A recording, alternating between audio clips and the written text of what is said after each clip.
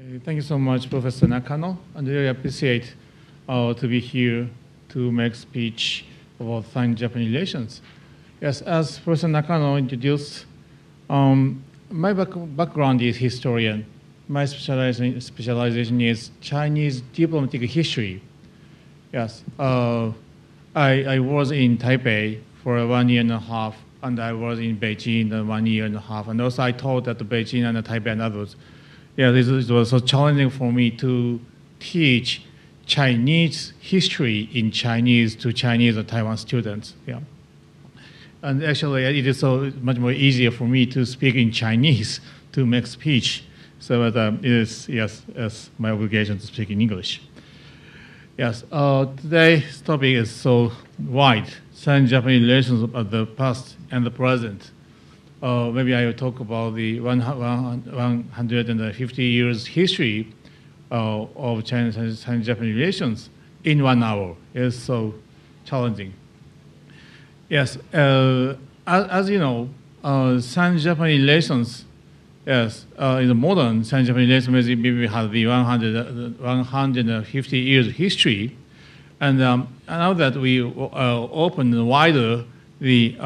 the period of history to the 17th century, we can find something about the trend of population. Japan, okay, this is the trend of the Japanese population. We know that the population of Japan increased in 17th century, and the latter part of the 19th century. Okay. However, China, the population of China increased in 18th century. Yes. So the gap of development between Japan and China, Japanese population increased 30 million in 17th century, and Chinese population reached 300 million in 18. Somebody said 400 million in 18th century Qianlong period. I like to say the gap of the increasement of the population between Japan and China. So after the 19th century, Japanese population re-increased rapidly and the late 19th century, yes, until late 20th century, without the wartime. However, now Japanese population is decreasing. Okay, China is also be facing with the population problem to be decreasing in the near future. However, basically, Chinese population was increased after 1950 or 60 until now. So this gap rests on so-called power balance or power transition. So 100 years ago, Japan reached Chinese GDP. Okay, now that, yes, China take over Japanese GDP. So in 19th century, at the Edo period, Japan was not a tributary country of Qing dynasty. And Japan did have the trade relations with Nagasaki and through other ports, through Ryuchu, Okinawa, and other Matsumae, and others.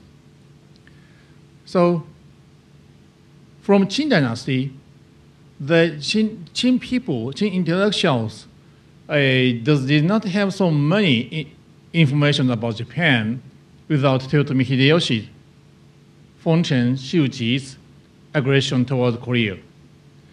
However, Japan imported so many books from China and absorbed so many intellectual informations so much. Okay. And also simultaneously, Japanese intellectuals like Motoori Norinaga sought to be independent of Chinese influence. Yes, maybe you know the discussion about Karagokoro. Motoori Norinaga sought to invite the Japanese identity and the Chinese identity then in the period. And also, in 19th century, the result of the Opium War, yes, this is a great shock for Japanese intellectuals, because Japanese intellectuals, the samurai, recognized Qin was a so great big country, big dynasty in East Asia. They could not understand why Qin dynasty was defeated by Britain. And such information was rapidly prevailed all over Japan, from Nagasaki to Edo and other areas. And Japan started to prepare to protect coastal area of Japan from the attack of Western powers, Western fleets. And in the treaty in 1855, Japan decided open ports at Yokohama, Kobe, and other ports, maybe four or five ports, like Nanjing and the Tianjin Treaty in China. And also, Japan needs local government or local staff at Nagasaki and Hakodate in Hokkaido sent envoys to Shanghai to open the trade between Japan and China. Edo government and the local staffs wanted to send envoys to the Shanghai to open the trade relations between Japan and China, and also Edo government expected to open the Consul General Office at Shanghai. Qin dynasty accepted the request from Edo period, Edo government. However, major restoration was happened in 1968. So the negotiation between Edo government and Qin dynasty was finished in 1868. And afterwards, Meiji government success to the negotiation of Edo government was Qin court. And in 1871, the treaty between Japan and Qin dynasty was signed up. That was the first equal treaty for both Japan and China, Qin. Yes, because the treaties which Qin signed before it were unequal treaty, in Nanjing Treaty and the Tianjin and the Beijing treaties. Japan also. However, we check the archives of the negotiation between Japan and China in 1871. It's so easy for you to find. China got initiative to make negotiation. And also you check the articles of the treaty, you're surprised at some articles, because one article decided that the exchanges between Qin and Japan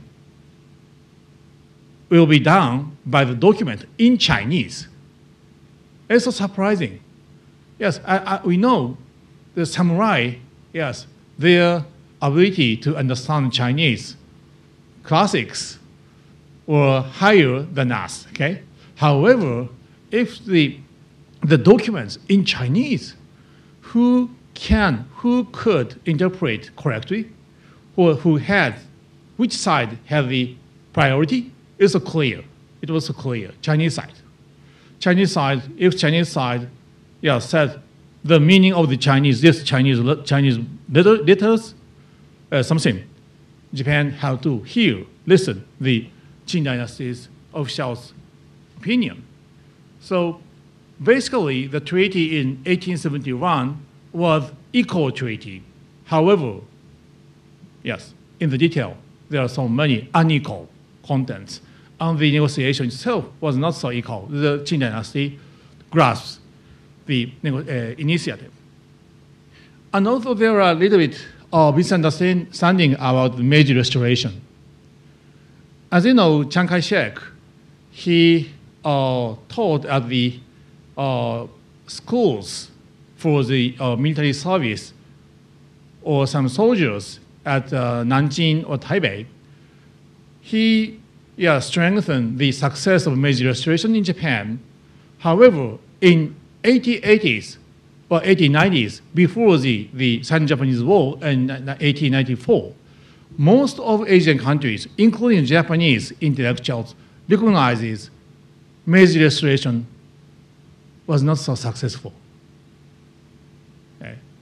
After the Japanese victory at Sino-Japanese War in 1895 and the Russo-Japanese War in 1905, the evaluation of Meiji Restoration was changed so much to be so positively. Okay. So, and also I hear the strength of the power balance between China and Japan in 1870s and 1880s. As you know, in 1886 at Nagasaki, yes, there happened one big incident about the Navy soldiers incident of Chinese Navy soldier incident in Nagasaki. Okay. I cannot speak details about the incident because of the lack of time. But other time, Qing's Beiyang fleets, so many big fleets, yes, came to Nagasaki, and the Navy sailors, yes, landed at Nagasaki, and drank sakes, and also, yes, violated Japanese people and places. Yeah, there's a big incident. However, Japanese government did not do anything, did not do any efficient resistance on the negative action toward Qing dynasty. And it passed 3 or 4 days, Qing fleet left Nagasaki without any compensation. This is so shocking incident for Japanese people. But I have to say here, I'd like to say here, the Navy, power Navy of Japan was not stronger than that of Qing dynasty. In 1886, yes, maybe in the 1890s, the balance was changed, maybe. A kind of question of the Japanese and Chinese history in 1880s and 1890s. As Professor Nakano introduced that, I joined the joint studies about the history between Japan and China after 2006 to 2010. Yes. Then this topic, the power balance of Navy and the Army in Meiji period before in 1890s was a big topic. Yes, we discussed so many times, maybe, but we did not get the concrete results. Yeah. Yes. This one. And Qing military was much stronger than that Japan's one, as I said. And Qing GDP was bigger than the Japan in 1880s, 1890s. Yes, in 1886, the Nagasaki Chinese Navy soldier incident happened. Then Japan could not cope with the incident so efficiently, and Japanese public opinion was so sensitive to it. And also, I like to indicate that Japanese people in 87 the 80s still admires, or maybe the first decade or the first several decades in 20th century, Japanese people still admire China, and most of Japanese hope to keep Sino-Japanese friendship. Such atmosphere cultivated the early Asianism in 1980s. So, do you know He Ruzhang, Huang Zunxian, then some Chinese early diplomats in Japan, they had so many chances to talk with Japanese intellectuals in writing Chinese character. Okay. And there are so many archives about it. So some scholars in China and Japan analyzing the archives now. However, after the Sino-Japanese War, the relations with Japan and China was changed so much. Originally, the treaty in 1871 was basically basically equal treaty. However, the new treaty after the war in 1895 was changed to be the unequal treaty. So Japan got the same status with Western countries in China. So Japan joined the power society in China. Okay, so Japan can be Japan changed to be the member of the committee of ministers to China then, okay, especially after the Boxer Uprising in 1901. After Sino-Japanese War, the relations, and also Japan, after the Sino-Japanese War, Japan changed to be the colonial empire. Okay, because Japan got the Taiwan as a colony. So it is a great decision for Japan because in Japanese government, there were so many opinions about the Taiwan because some intellectuals and officials said that because Japan was just building the nation state, Japan did not have any power and money to reign Taiwan. So Japan had to sell the Taiwan to France. France also expected. And also about the way to manage the Taiwan, there was two types of opinions. Some scholars and some officials insisted that Japan learned the way of France to control Algeria. The other way was the types of the British rules toward Hong Kong. Afterwards, Japan adopted the Hong Kong way.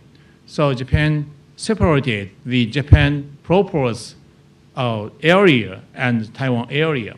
So Japanese Meiji Constitution was not covered with Taiwan. Japanese Constitution of Meiji was not covered with Taiwan. It's so interesting. And also, after 1895, China sought to be a modern state like Meiji Japan, and so many Chinese students came to Japan. Okay, so it's interesting because the Sino-Japanese War, the first Sino-Japanese War in 1894 and 5, was not so-called totally mobilized war, but not. So after the war, the younger officials in China sought to be building the modern state like Japan or Germany, which had the emperor. Okay, and also Japan. So many students came to Japan to study modern values like the law, economy, and others. So, and then Chinese students embodied so many phrases, okay, which Japanese interpreted from English and other Western languages texts, like economy, 经济, or law, 法律, or society, 社会.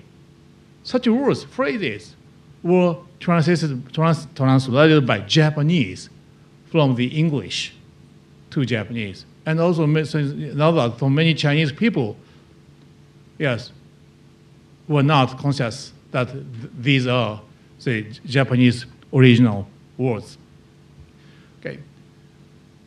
But I have to say that here, the Chinese students in Japan, their purpose of study was just on the studying Western values and Western academics, not on the Japanese itself, Japan itself. So at universities, so many Chinese studies were eager to learn law, economy, and something. However, their views towards Japanese culture are not so respectable. Chinese students observe Japanese lives, okay? Like a Japanese ate raw eggs. Yes, Chinese students could not accept. And the way to take a bath, so many Japanese lives, the customs were criticized by Chinese. However, the one point was surprised by Chinese people. This is the legs of female. Yeah. As you know, in Qing Dynasty in China, the one customs was prevailed so strongly in Chinese higher ranked people. So Chinese students in Japan, Tokyo, found that the Japanese female legs were so healthy, okay, natural. So it is one big impact towards Chinese students there. So if you check the diaries of Chinese students like Song Jiaoren, So Kyojin's diary, you can find so many facts about that. At the Russo-Japanese War, some Chinese officials supported Japan because they expected Japan could remove Russia from Manchuria. So it's amazing, amazing. Maybe the early half process of Russo-Japanese War, so many Chinese intellectuals supported Japan. So, and also a lot of part of the Russo-Japanese War, like the officials at coastal areas of China, they reported some information about the Baltic fleets of the coastal area of China to Japanese side. Okay. However, at the end, so many Chinese people found that Japan played the same role as Russia to control Manchuria. Yeah. Chinese people expected Japan remove Russia from Manchuria. However, Japan reoccupied Manchuria instead of Russia. So Chinese people were disappointed so much. This is a kind of turning point of the relationship between Japan and China on the modern state, on the modern society. In the first decade of the 20th century, intellectuals in China proceeded building Chinese identity and nationalism of China. As you know, in 1901, Liang Qichao, Liu Keiqiu published one book named Guide of Chinese History, 中国史绪论. When Liang Qichao wrote the book, he argued one very interesting topic. He argued how to decide the name title of the book. What the title of the national history of our country. At that time, 中国, the Middle Kingdom, this name was not so popular in China as the name of our country. So Liang Qichao discussed again and again and decided the title of this book to be 中国史绪论, the Guide of Middle Kingdom History. Yes. This is the one case, one example on the process to make identity of Chinese or to build the Chinese nation. And also I'd like to say here that in the first decade of 20th century, Japan is not the main target of the Chinese nationalism, because Japanese action, Japanese policy toward China then, the first decade in 20th century, was basically same as that of other powers like Britain and the United States and Germany, basically. So in the first decade, Japan is not the main target. Under the collective relations with powers in China after the Boxer Rising in 2000, Japan basically kept cooperative relations with powers in China. However, after the Shanghai Revolution, after the World War first burned out, Japan sent troops Shandong with Britain. Though Japan and China was neutral to the World War first. Japan joined the World War I because of Anglo-Japanese alliance, and Japan attacked Germany's Navy base at the Shandong Peninsula. Was it legal or illegal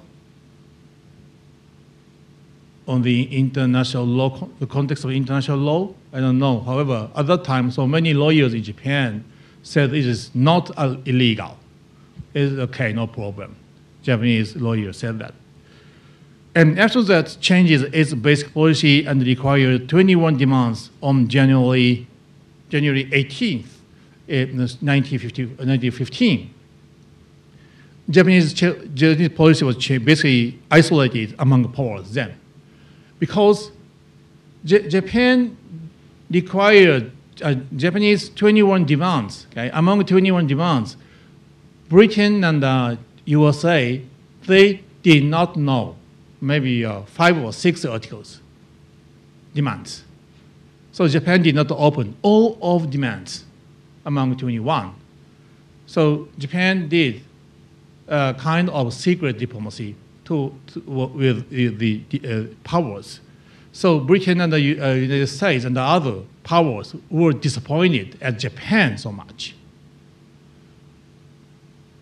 And also, these 21 demands influenced on Chinese nationalism.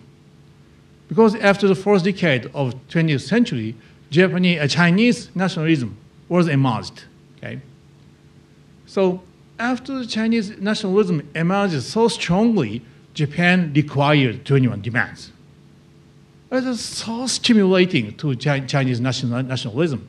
So anti-Japanese movement was emerging so strongly in 1915 and 60, and also influenced on May 1st movement, 五四运动.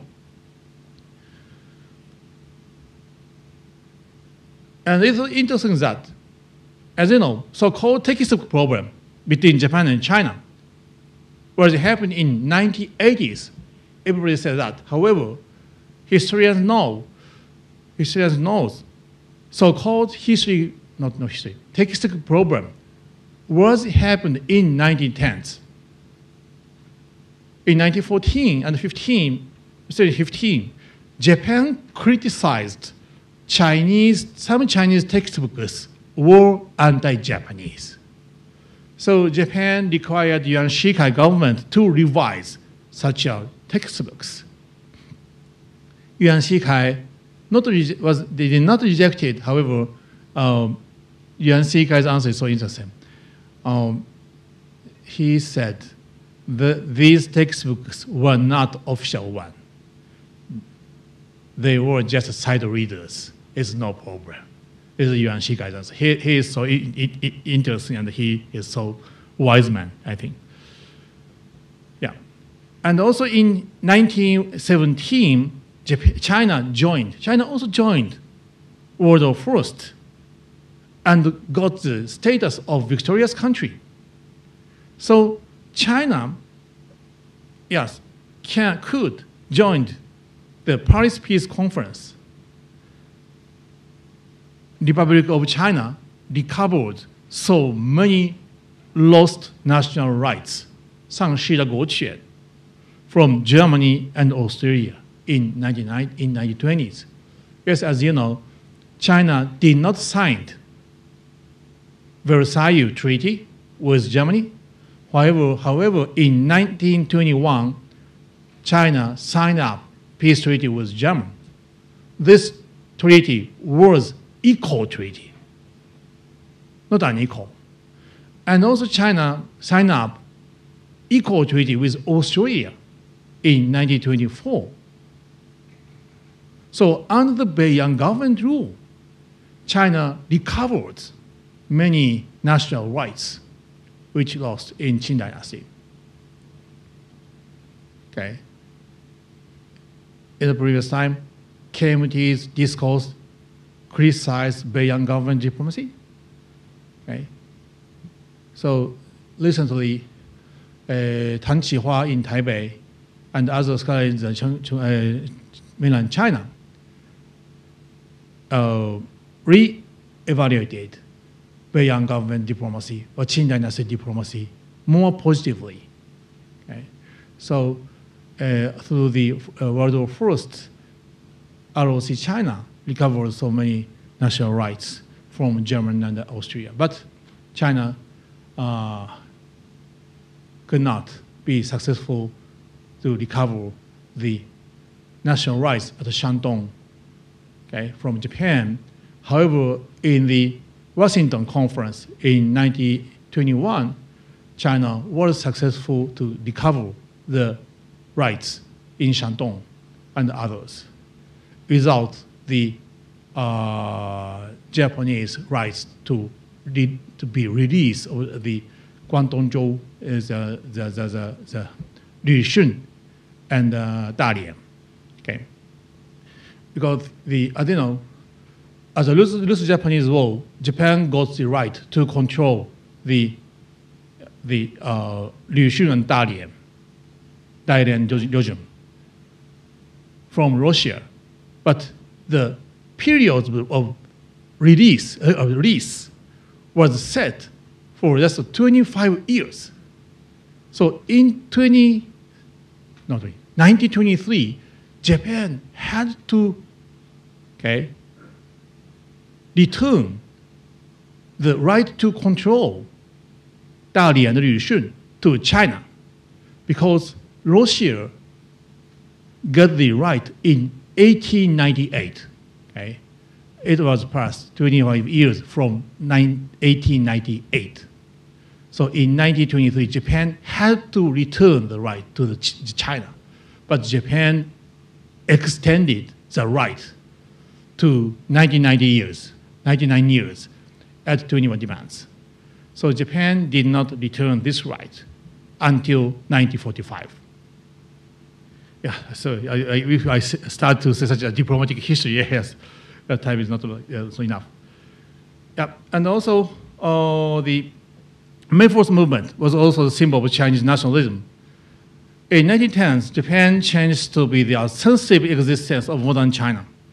As Tan Qihua illustrated, so many narratives about 21 demands and the peace conference were created. Yes, so 21 demands. So many Chinese people believe in that 21 demands are treaty. Yeah, not. 21 demands was just demands. Yeah, that was not treaty. After Chinese government, Jiangxi government accepted the demands on the May 9th in 1915, Japan and China signed up 4 treaties and many agreements at the end of the May in 1915. So 21 demands is not 21. As you know, the demands, the number of demands which Yang Shikai accepted at May 9th were not 21 demands, 27 demands.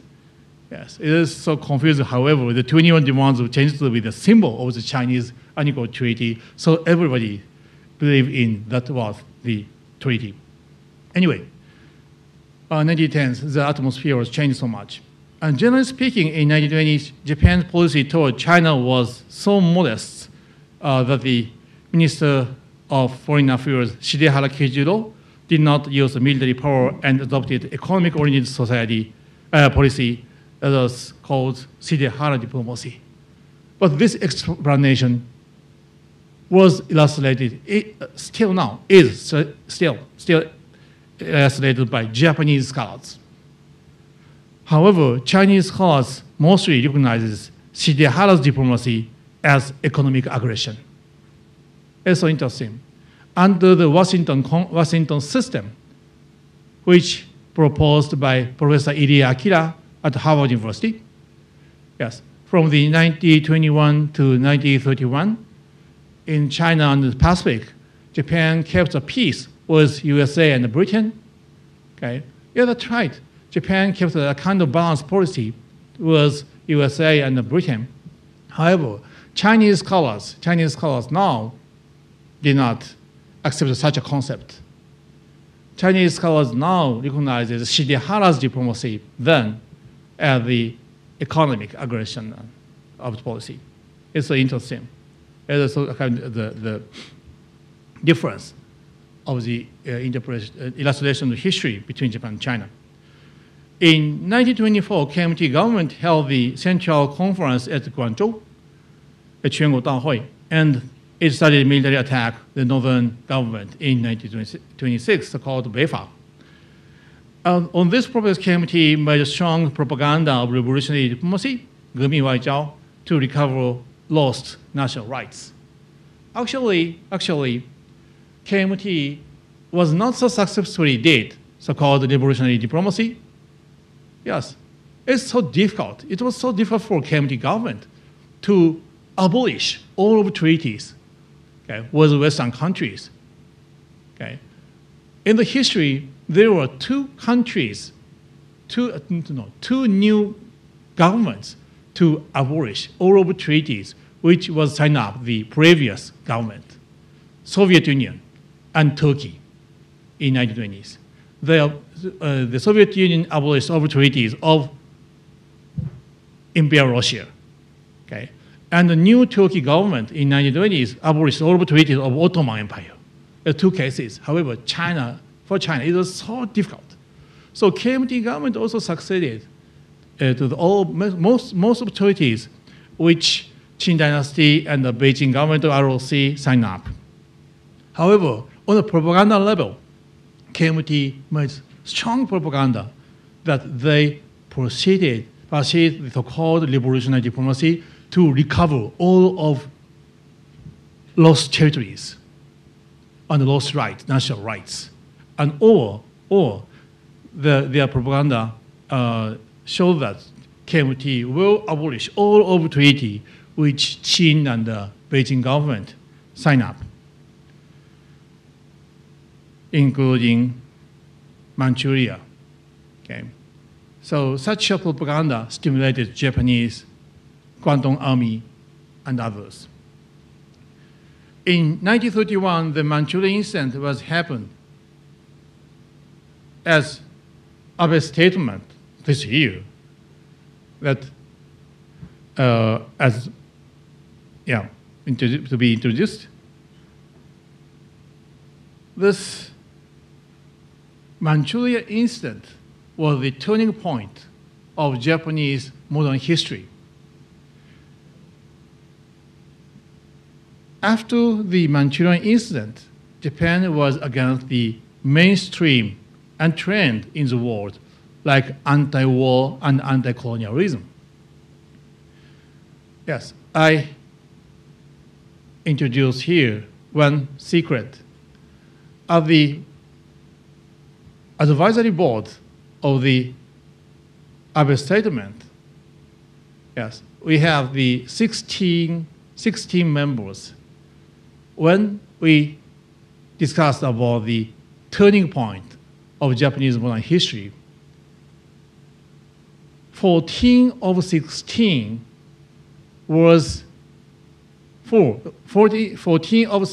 accepted the turning point in 1931 of Manchurian incident. Before Manchurian incident, Japan was basically with the mainstream of the international society. However, after 1931, Japan changed so much. Japan was not the collaborator. Japan was a destroyer of the international norm. So 7 of 8 members were not against this point. 2 of 16 were against this point. One member insisted that the turning point was not 1931. Turning point was 1937, of the burning out of the Sino-Japanese War. The other, the most rightist member, insisted that there was no turning point. Okay, yes, so interesting. So maybe you can understand the atmosphere of Japanese academic or intellectual society. Yeah, and for the Manchuria instance, China did not protect militarily, and Chiang Shiliang also left the Manchuria to the northern part of China. However, KMT government made war of diplomacy at Geneva. Okay, there was League of Nations at Geneva, and the other treaties like nine-country treaty in 1921 and so on.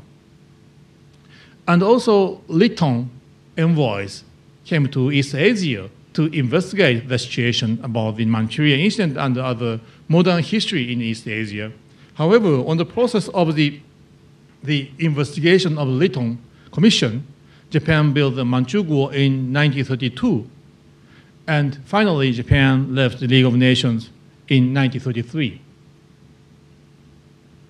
However, we can check the other fact that the League of Nations was a little bit different from the United Nations. Okay, so the United States was not the member of the League of Nations, and sometimes the Soviet Union was not, and Germany sometimes in, sometimes out. Italy also. So the Japan, yes, Japan left the League of Nations in 1933. This fact is so important, but it is not the symbol of the Japanese isolation. Okay. And in Tanku Agreement in 1933, China and Japan stopped the Manchuria incident. So Manchuria incident started in 1931, but that was stopped, ended in 1933. And also the Sino-Japanese War burned out in 1937. However, between the 1933 to 1937, the tension was increased so strongly because Japan sent much more troops to northern China, Hubei, and set Hubei region, northern China, as the neutral region. Okay. It's so interesting. The number of troops of Japanese army in 1937 were larger than that of in Boxer Rising in 1901. Because why? As you know, why Japan could send troops to northern part of China? Because of the Xinqiu 条约, okay? Beijing Protocol, which signed up in 1901 after Boxer Rising to protect the legations in Beijing.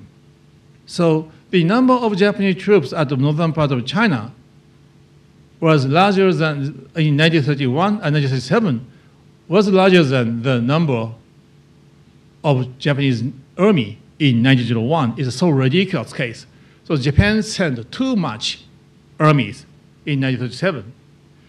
And 1937, Sino-Japanese War happened. Japan sent troops coastal China, and the region was Yangtze River. Chiang Kai-shek, yes, escaped to the Chongqing to resist Japan. And Chiang Kai-shek expected Sino-Japanese War to be connected with Western confrontation. It's so interesting that if you check the Chiang Kai-shek diary at Stanford Hoover Institute, yes, after the so-called the incident at the Markova Bridge, 卢国小事件, Chiang himself, yes, did not recognize the incident at the start of Sino-Japanese War. Maybe it was past the 2 or 3 weeks, the end of July of 1937, Chiang Kai-shek, yes, came to recognize, yes, the war would be started. It is so interesting. So after the anniversary of starting point of the Sino-Japanese War was set in July 7th in 1937. So everybody believed the start point of the Sino-Japanese War was July 7th in 1937. But however, then Chan's diary and other archives also indicates that the start point is not necessarily on the July 7th. Yeah, and after 1939, World War II happened. Yes. After 1937, yes, World War II happened in Europe. However, the Pacific War was started in 1941. What happened in these 2 years, from 1939 to 1941?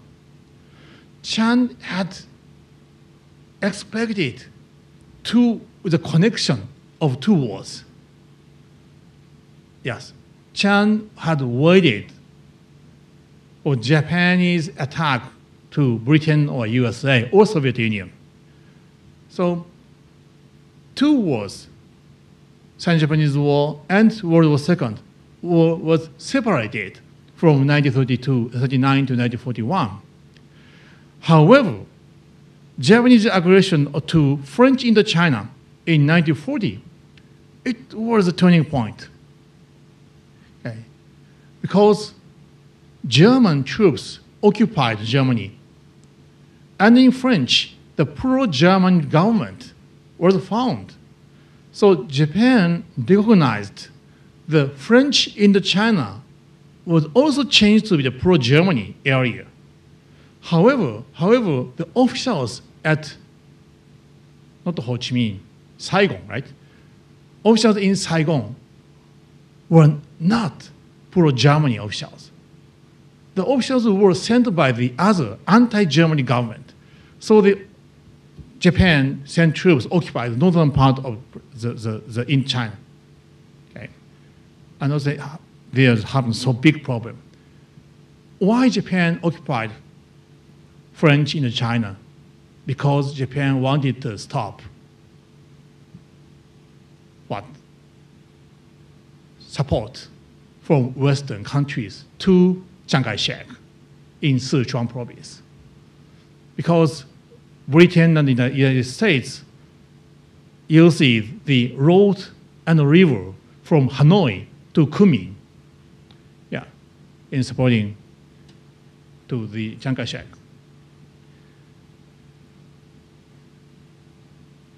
Okay, and also Japan, in 1940, Japan built the Wan Jing-wei government to control some areas and the management of the overseas Chinese. Yes, because of the lack of time, I skip it. And after the burning out of the Pacific War on December 8th for 1941, Chiang got the chance to join the allies, United Nations, okay? China was recognized as the one of big four of the United Nations. This is a great change of Chinese diplomacy. Okay, China changed to be one of the big four, 四大国. This is a great result of the Chinese diplomacy. So Chiang was so excited at that day. The situation of the war was gradually changed in 1942. Then China got some chances to consider the plans of post-war Japan and East Asia, like Cairo Conference. Okay, and also China itself started investigating the damage compensation, includes Nanjing Massacre. Okay, so China started the investigation, the Nanjing Massacre, in maybe 1942. In 1943, Chiang joined the Cairo Conference and adopted the Cairo Declaration. That was one of the most basic and important documents for the post-war East Asia, especially for China and Taiwan. And also China, as one of the four big powers, joined the project of preparation of UN, United Nations, at New York now, and got the seat of the member of the National Security Council. In August 14, Japan decided to accept Potsdam Declaration And in August 15, Japanese emperor opened this fact to the public. And Japan surrendered officially in September 2nd at Tokyo Gulf. Okay? And after the Japanese surrender, USA held the initiative to control over and design the post-war Japan. Yes, however, China could not be the main actor to Japanese rule after 1945. Originally, Chiang Kai-shek plans two groups of army to Japan to control Nagoya area. However, because of the burning out the civil war in China, Chiang Kai-shek gave it up to send troops to Japan. If Chiang Kai-shek sent troops to Japan, the history maybe will be changed, or Japanese film also changed so much. Through the Chinese Civil War, USA changed its policy to Japan, started to strengthen economic support and weaken the disarmament in 1947 and 48. This is so interesting. In 1945-46, USA required Japan more democratic or more peaceful country. Okay? And also the USA wanted to keep the Japanese economy a little lower, not so higher. However, under the advancement of the civil war in China and the formation of the Cold War in Europe, USA changed its policy toward Japan in 1947. So Mr. Dulles came to Japan and the East Asian countries to, declare to give it up to require compensation on the penetration to Japan, and also started the economic support towards Japan. And also USA weakened the disarmament policy in Japan. So afterwards, Japan could have the self-defense army and navy. This is a big change. So in Japan now, there was two images of post-war USA's policy to Japan. The one is the left side Japanese thought, the more democratic, more peaceful. The other one is more realistic, okay? Economic growth and self-defense, okay, no problem. The two ways, two images of USA's troops, USA's occupation policy towards Japan. In 1951, under the process of Korean War, USA decided that Japan as a one country belonged to Western camp, which was like the eastern part of East Asia, signed up the peace treaty at San Francisco, and also Japan and USA signed up the security treaties. Japan-USA security treaties has two kinds. The first treaty was signed up in 1951 with San Francisco Peace Conference because the USA wanted to use the bases in Japan for Korean War. The treaty was revised in 1960. This is a new treaty, new security treaty. Okay. Now that Japan strengthened, Abe government strengthened the treaty, which signed up in 1960. Okay, when the Prime Minister Kishi, who is the Prime Minister Abe's grandfather, signed up the treaty. In 1952, Japan selected ROC, not PRC, in Taiwan to make peace treaty under the pressure of USA. Dulles required Yoshida Shigeru so much. Chiang Kai-shek and the KMT had a policy of division between original people and the part of military officers about the war, or that. Japan surrendered to China. China was the victorious country. How did China claim the responsibility of Japan for the war? Chiang Kai-shek said that most of people and soldiers in Japan were innocent. Yeah. Small part of high-ranked officials and military services had to be responsible for the war without emperor. Without emperor. This is Chiang Kai-shek thought. 军民二分论. Okay. And also Chiang Kai-shek at the treaty abandoned to require reparation of the war. Chiang strengthened his virtue okay, on the treaty to Japan, so-called 以德报怨.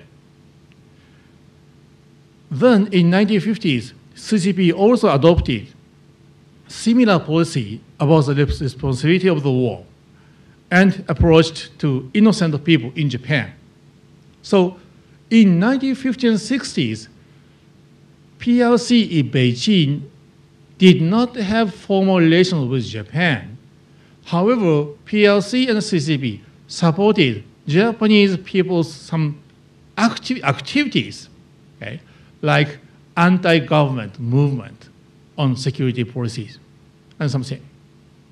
Okay. And also, Chinese side prompted to make some activities of Sino-Japanese friendship, something.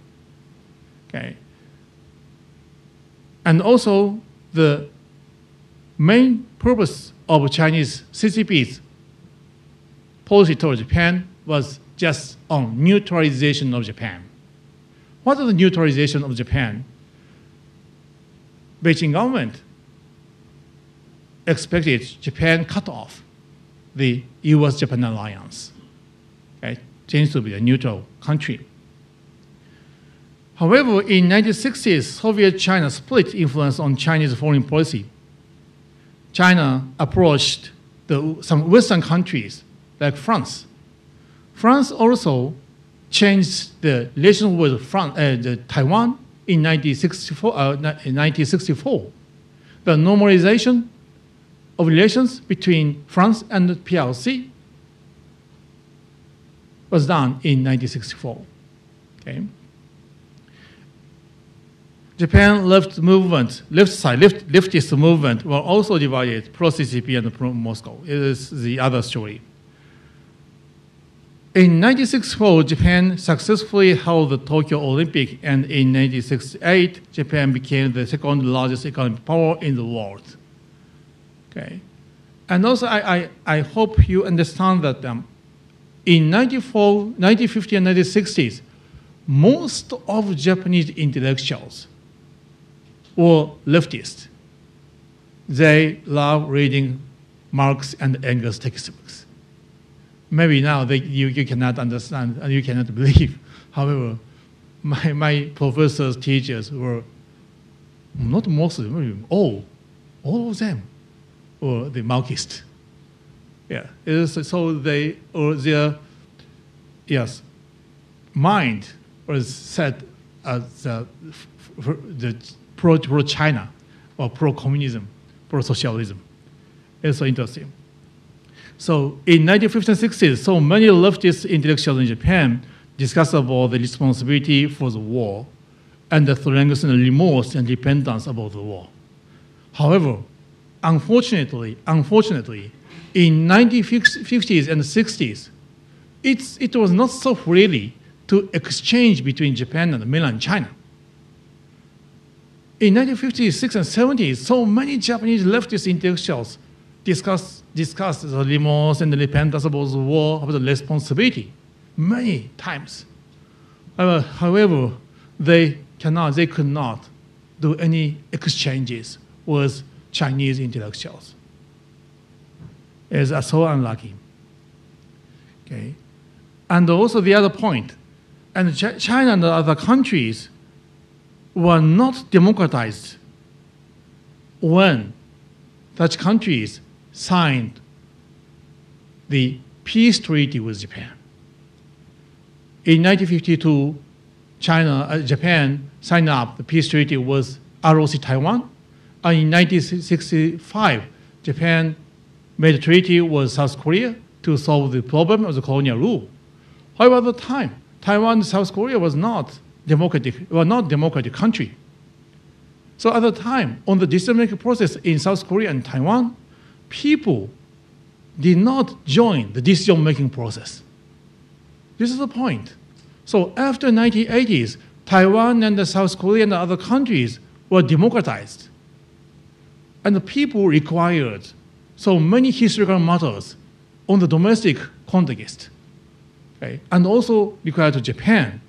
At that time, Japan's attitude is so interesting. Japan said again and again, we solved such issues at the treaties in 1950s and 60s. Okay? This is the, some gap between Japan and the Asian countries. In 1962, it was the turning point of Chinese foreign policy that China started to approach USA because of the military confrontation with Soviet Union at the Damansky Island at Manchuria and the Xinjiang province. And all is so unique. So in the Communist Party, Communist camp, the split between China and the Soviet Union was getting stronger and stronger. China decided to approach with USA under the Cultural Revolution, because Cultural Revolution started in 1966. How could Chinese government decide such a big decision? Is a kind of the question. I hope the opening of the archives of PRC, not in the maybe 50 years ago, 50 years later. In 1971, Henry Kissinger went to China, and the next year, in 1972, the President Nixon went to China. These were the symbols of China-America's new diplomacy.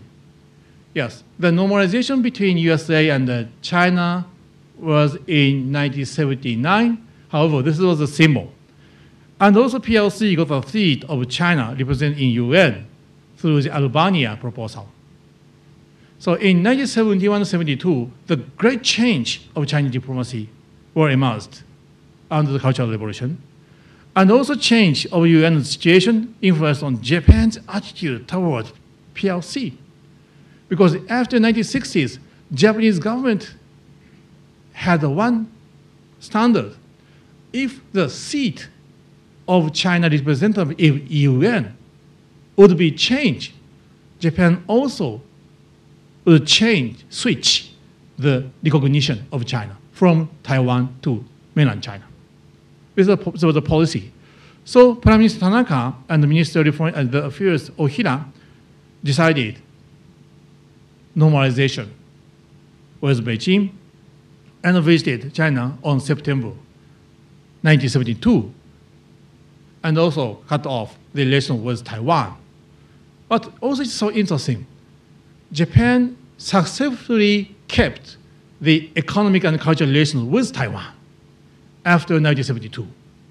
So Japan could change both of China, or China and Taiwan, to be the Japanese market. Yeah, this is the one policy of Japanese diplomacy. I think it's so interesting. And the joint communique of the government of Japan and the government of the People's Republic of China, PRC, China abandoned the right of requirement of repatriation, and Japan's side also declared that Japan understands and respects Taiwan was the essential part of PRC. United States treaty with PRC in 1979 said that the treaty just wrote, acknowledge Taiwan was the essential part of the PRC. So this is a phrase. If you compare the phrase between treaties, as the treaties of the Sino-Japanese and the Sino-America, it is interesting. And in the 1970s, in spite of US-China access, the Sino-Japan normalization, the security framework was not changed. Okay? So Japan recognizes the socialist country of PRC. Okay? So, and also Japan cut off the formal relations with Taiwan. However, the security boundaries at 38 lines of the Korean Peninsula and the Taiwan Strait were not changed. So although Taiwan did not have formal relations with Japan, however, on the security issues, Taiwan was still allies with Japan and the USA. It's so interesting. And also after 1970s, South Korea and Singapore also recognized Taiwan, the Taiwanese government, as the central government of China. So normalization between Singapore and the PRC China was in 1990, maybe. And normalization between South Korea and China was in 1992.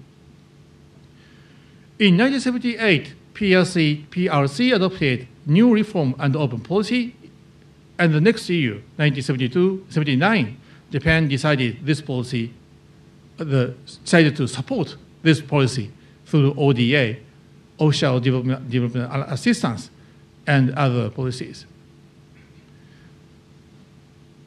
After 1978, when Japan signed up the peace treaty with PRC China, and in 1979, Japan started ODA, Official Development Assistance, towards China. Japan supported Chinese modernization. Yes. This is a so famous chart, of the Japanese feelings about China. This line, the positive or friendship feeling of Japanese to China. This line shows the negative feeling of Japanese people toward China. When I was junior high school students, I had, and before that, in 1970s, I had so many chances to go to the Ueno Zoo to see the panda, And through TV, I usually watch the TV drama or Silk Road or something. So many Japanese people loved China. Maybe 70 or 80% of Japanese people loved China. At present, maybe 80% of Japanese people have negative image about China. This changes so drastically. When is the turning point? When is the turning point? There was two turning points, I think. The first turning point is here, 1989. I don't know, Tiananmen Square incident. That was so shocking incident for Japanese people. Yeah, as I said, most of the intellectuals were the leftist one. Yeah, they really believed PLA, PLA was the troop for the people. It was impossible PLA to attack people at Tiananmen Square. Yeah, so many Japanese people were shocked so much. And also, as you know, Gorbachev of Soviet Union sent to Beijing, to shake hands with Deng Xiaoping. It was also epoch-making incident after the split of Soviet and China. So many international media sent some groups to Beijing. So CNN, BBC, NHK, and other international media reported Tiananmen Square incident. So Japanese people watched the situation directly through NHK and other Western media. So maybe the 15 or 20 points were decreased or positive. And also negative points of English media 15 or 17 points was increased after the incident of the negative image. However, after the 1990s, to this point, the trend continues, okay, for 15 years, from 1990 to 2005.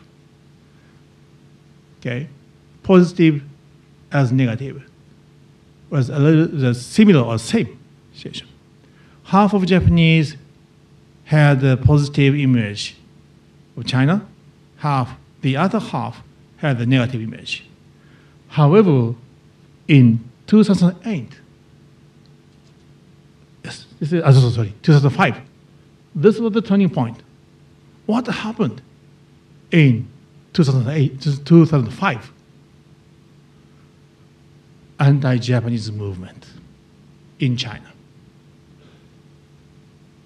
This movement changed the Japanese feeling so strongly. Actually, at that day, at that period, I was in Beijing and other areas in China.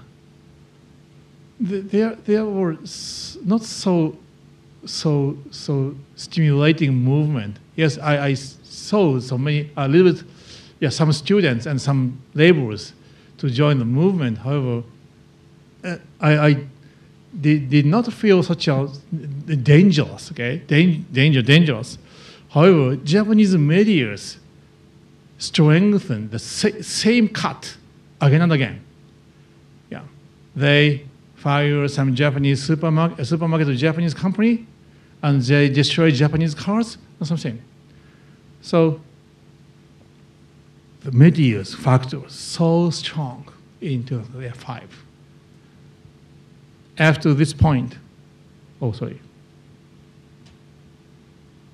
after this point, 2008, the situation was getting worse and worse. We can, yes, remember Prime Minister Koizumi. Do you remember Prime Minister Koizumi? Yes, he went to Yasukuni Shrine every year, again and again. Okay? Influence on the Sino-Japanese relations at the time. However, this is Koizumi period. From the 2001 and 2006, yes, this. So the 4 years of Koizumi period and the final 1 year, the last 1 year was different. Before 2005, at Koizumi period, half of Japanese supported so-called friendship policy with China. So Koizumi at that time strengthened, yes, I am the pro-China. I love China, and something. Yes. At the time, we think that's just a ridiculous phrase and ridiculous performance. However, yes, Koizumi knew half of Japanese supported the friendship with China. It's so interesting. So the situation at the Koizumi period and now was so different, so different. I hope you understand such as atmosphere in Japan. Okay. Now, 80% of Japanese people, okay, had negative image about China. So Prime Minister Abe and the Ministry of Foreign Affairs in Japan is faced with such an atmosphere in Japan. Then why in this couple of years, Japanese government also has been eager to revise the relations with PRC China, Xi Jinping government, right?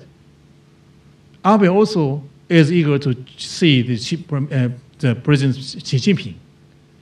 Why? 80% Japanese people has negative image of China. Okay, the keep distance with China. It's okay, no problem. However, Abe approaches China. And also Japan sent a message again and again to divide the relations. It is so interesting that we prepare 2 questions on the poll to the public in Japan. The first question is negative or positive. Yes, 80% of Japanese has a negative image. That's right. And if I ask the Japanese the second question, do you think that the relationship between Japan and China is the relationship between Japan and China important or not?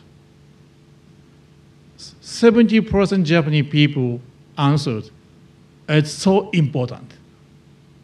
It's so important. In China, to same question, 60% Chinese people answered important.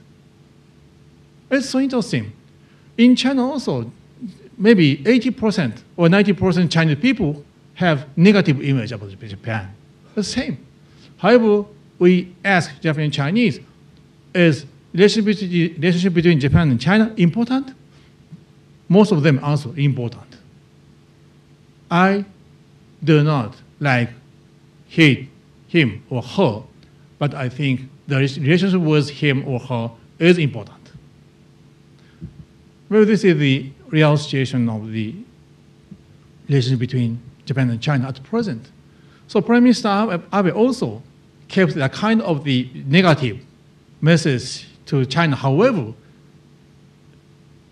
Abe's government also is eager to approach China, keep balance between such a feeling and a realistic feeling that the Japanese people recognizes China is an important existence.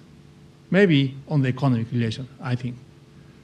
So, because of lack of time, I cannot explain all some details after the 1980s, but you see this chart, you can understand the situation.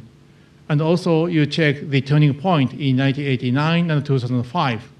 And also you see my PPT after the 1980s. You maybe understand the situation and the changes at in 1989 and 2005. Finally, I will talk about the historical issues. Yes, I already really appreciate Prime Minister Wen Jiabao, his speech at Japanese Parliament at on the April 12th, 2007. And then Prime Minister Wen Jiabao evaluated Japanese endeavor to deal with and about the historical issues like Murayama and Koizumi statement. Prime Minister Wen Jiabao indicated that Japan expresses so clearly apologize and repentance. This message was so interesting and important to the Japanese government. So, as the proposal documents about our board to the government on July this year, I also wrote this part. I quoted the Prime Minister Wen Jiabao's speech, and also this was one of the point of reconciliation between Japan and China. Yes, that's right. Japanese endeavor to the reconciliation is not enough, I know. However, Wen Jiabao's message is so important to Japan, and also maybe Japan also still endeavor to continue to proceed the reconciliation with China and other Asian countries. Maybe you, everybody you see so many negative articles on newspaper and others, but I hope you accesses the Japanese websites or Japanese newspapers articles in Japanese or in English. I hope you collected so many materials.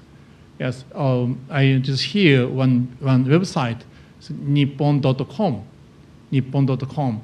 Yes, in English, in Fanti's Chinese, and Tianti's Chinese, and Arabic, and Russian, and French, and the 7 languages. There are so many articles, reports about Japanese politics, and economy and the society and the cultures. So if you see the nippon.com in the alphabet, you can understand some graduation and some diversity of Japanese opinion, Japanese public opinion. So thank you so much. My presentation is ending now. Thank you so much for your cordial attention. Thank you. Thank you very much, Professor Kawashima. Well, his articles are also indicated. The link is available at the end of this handout, so please check it out. Now, I would like to open the floor for discussion. So please raise your hand if you have any question for Professor Kawashima. Thank you very much, Professor Kawashima. My name is Kwek Chinju. I'm the Assistant Registrar from Nanyang Polytechnic. I came out of my own interest in this topic. You mentioned something very interesting just now about the 14 out of 16 advisors talking about the turning point in the very early modern period of Japanese and Chinese history, where I think 14 out of 16 agreed that it was the Manchurian incident that was the turning point. I would like to seek your opinion about two other possible turning points before that. The first one being the first Sino-Japanese war, because after all, it is after that war that Japan has a foothold on the mainland Asia. That's one. The other one is the one 10 years later, Russo-Japanese War, because it is the one that gave Japan access to Manchuria, and especially the Southern Manchurian Railway, where the Guangdong Army resided, and precipitated all the other events that followed. Thank you very much. Yeah. Yes, thank you very much. Yes, please. Yes, here. That's right. There are so many turning points about Sino-Japan relations. Yes. Yes, I have to explain the situation. Yes, that's right. 14 of 16 members was agreed that that was the turning point of Japanese policy to the world. Japan was against the main trend in the world, anti-communism, anti-war. As you know, in 1928, as a Paris Treaty, most of countries, powers, were agreed anti-war. And also the Britain and France adopted anti-colonialism. However, Japanese action on the 1931 was clearly against such a trend in the world. Yes, that's right. This is the first point. And after the announcement of the Abe and the publish of the Abe's statement, the most negative reaction to the Abe statement was from South Korea. From South Korean's point of view, the point, well, there's a Japanese occupation in 1910s.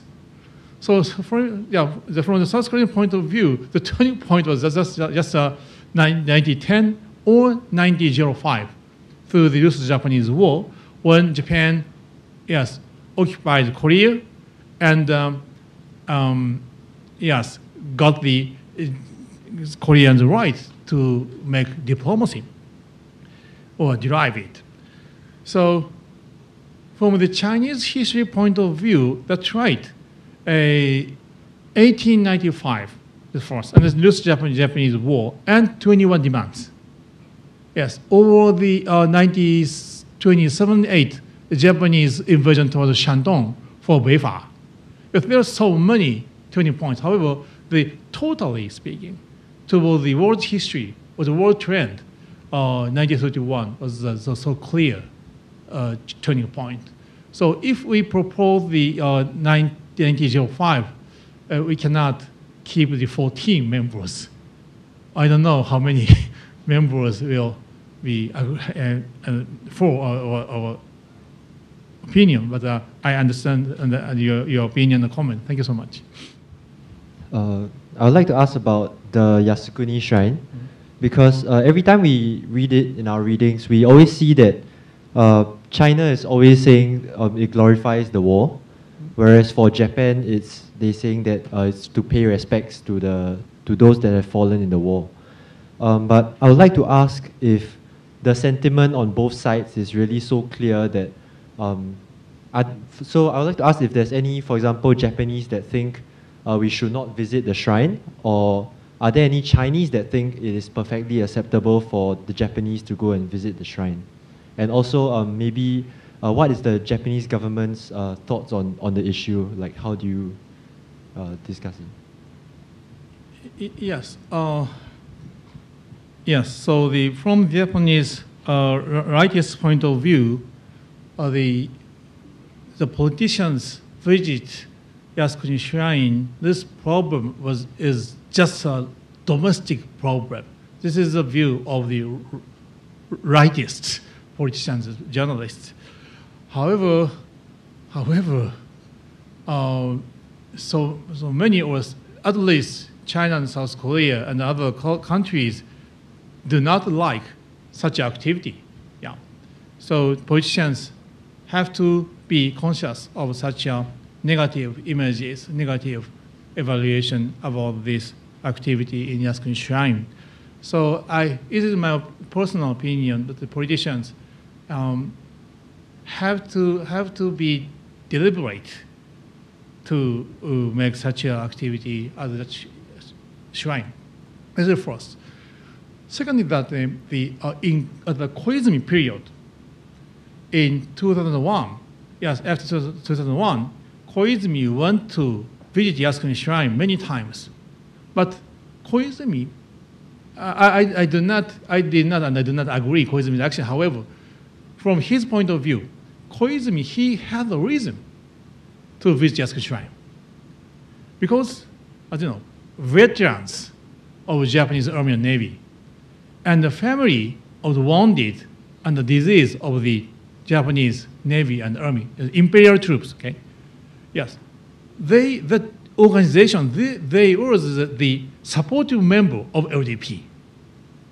So at the election of the top of LDP, Koizumi proposed if he would be the top of LDP, he would go to Yasukuni Shrine.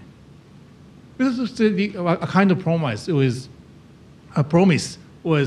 such organizations. So in order to get the support from such organizations, Koizumi visit Yasukuni Shrine. Okay, this is the point. However, Abe and others, yes, who visit Yasukuni Shrine in this couple of years, or 5 or so, 4 years, maybe they did not have any reason to go to Yasukuni Shrine, because the organization of the veterans or the wounded or the other families, this organization has been shrinked so strongly. They do not have any powers to the election in the LDP and others. So I don't know why the politicians visit Yasukuni Shrine now in this couple of years. This is the first. And I indicate here the other facts. Prime Minister Koizumi, he did not visit Yasukuni Shrine before and after the period of his prime minister. Okay? So before his, okay, you understand maybe. Prime Minister Abe is different. Except for the last visit on December in 2013, okay, Prime Minister Abe did not go to Yasukuni Shrine in the period of his prime minister. This is different, okay?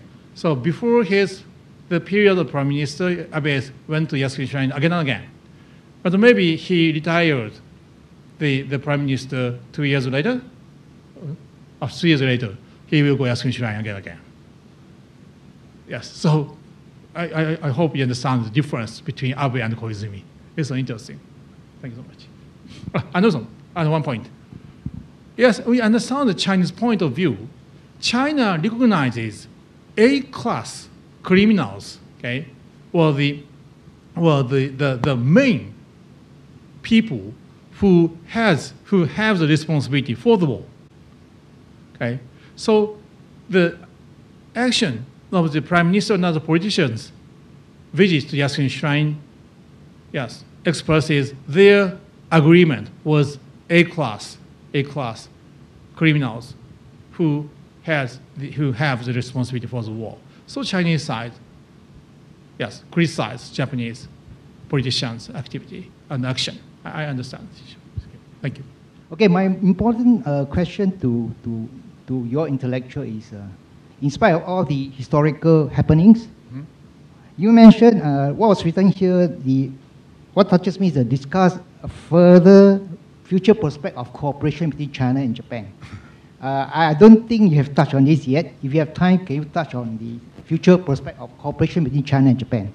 Also, I based on this because I recently read Business Times yesterday about JETRO survey of the Japanese companies in China doing business in China for domestic or for export out of China.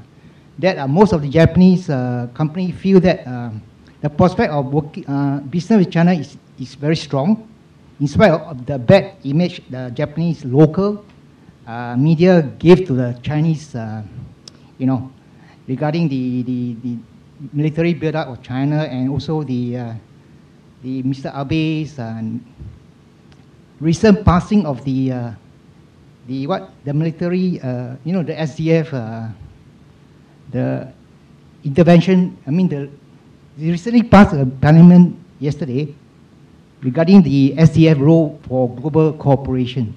So in spite of all these, the JETRO in China still have a good, I call that prospect for the business, Japanese business in China. So how do this actually help to move forward the cooperation between China and Japan, in your view?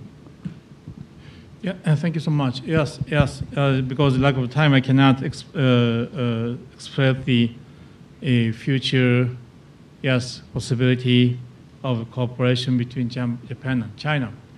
Yes, when I was in the doctoral course, I studied that the historian must not talk about the future. However, yes, I have to answer this question. Yes, the first, I introduced the trend of the population, from the early modern history. Yes, now that, Chinese GDP is getting larger, and maybe the amount of Chinese GDP is now second times, that of Japan. Yeah, that's right. Yes, although the per capita GDP is not so bigger in China, but in the 1920s and the 30s, Chinese GDP is getting much more larger than Japan. So power shift from Japan to China or in East Asia is so clear. So Japan, Japan itself has so many possibilities and some selections in the future. However, Japan must not adopt such a strong policy or the hard attitude toward China. Yes, this is the first point. So Japan had to keep an engagement and some containment that USA's way and others. I introduce one example. Japanese government or Japanese parliament this week, the new law about the security issues was passed or were passed at the parliament. And also Japanese government explored the new mission towards the PKO at South Sudan. Okay? This is so interesting. So many Japanese people criticize such activity of Japanese self-defense at South Sudan. However, at South Sudan, what was the new mission of Japanese self-defense army or as PKO? Actually, Japanese self-defense will support Chinese army PLA army at South Sudan. It's so interesting case. So maybe that's the East China Sea or South China Sea, Japan and the USA have a little bit sensitive relation with China. However, yes, on the global context, there are so many chances to make the cooperation, a cooperative relation with China and Japan, I think. This is one point. And second point, 15 years ago, so many Japanese businessmen, economists, alarmed Japanese people that Chinese expansion, economic expansion was crisis of Japanese economy. Chinese expansion of the economy was the threat to Japanese economy. Yes, they allowed us again and again. However, it was 5 years. Yes, Japanese main partner on trade changed to be China. And Japanese economy now relies on Chinese economy so clearly.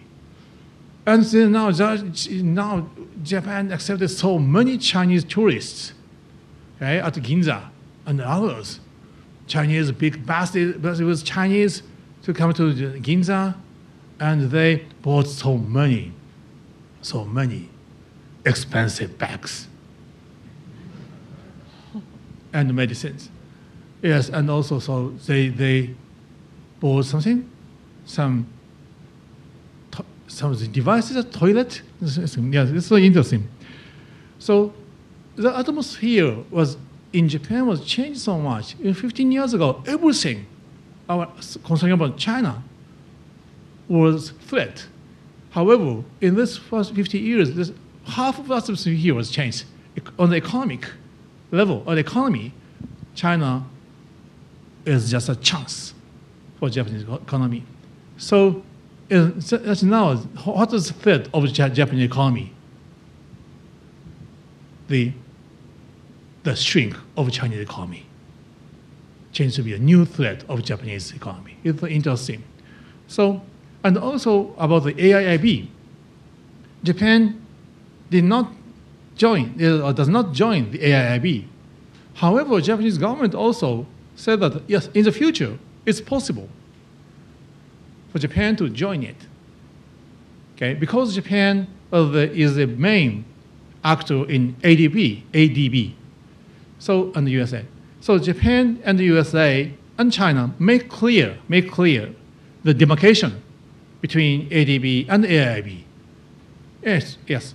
After, yes, we make clear it, Japan can join the AIIB. So there are so many chances. Yes. However, there are a little bit some confrontation and sensitive issues on the sea. So Japan and China and the USA and other countries have to set some frameworks and rules to sustain, okay, the expansion of crisis at the sea, on the air. And simultaneously, we can explore the points and opportunities to cooperate on the global level, like the case in Sudan, I think. Okay. Thank you so much.